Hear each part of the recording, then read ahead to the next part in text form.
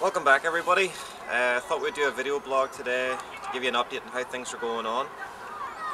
We're 17 days into the project now and it has taken off really well. I'm really pleased at the reaction that we're getting both locally and across the water. I'm going to give you a rundown of some of the things that's happened since I made the last video. We got our branding done of our logo, we got our website launched, we got the council backing.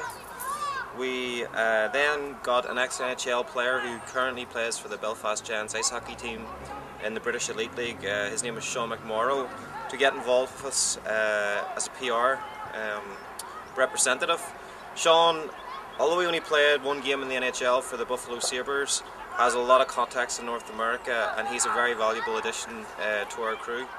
We're also happy to thank the Darren Goodwin at the North American Roller Hockey Championship, NORCH, for his support for the project.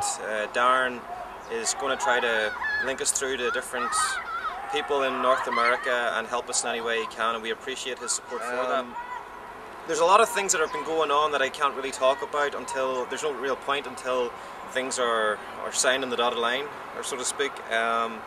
What I can say is that yesterday I personally had a 20-minute phone call with an ex-professional ice hockey player who was inducted last year into the International Ice Hockey Hall of Fame, and we're hoping that we can get that person involved to a greater extent over the coming weeks.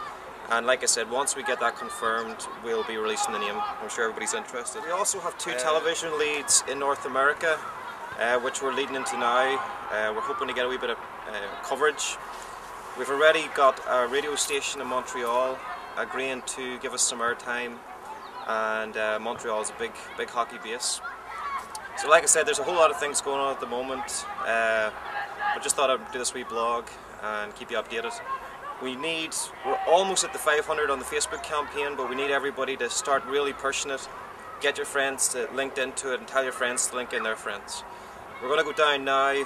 Actually, the site that we're on here, this is where the proposed rink will be. Don't know how well this is coming in the camera, but if you see past that football pitch, we're going to head down there now and talk to one of the community people down there. But that's basically where the rink is going to be.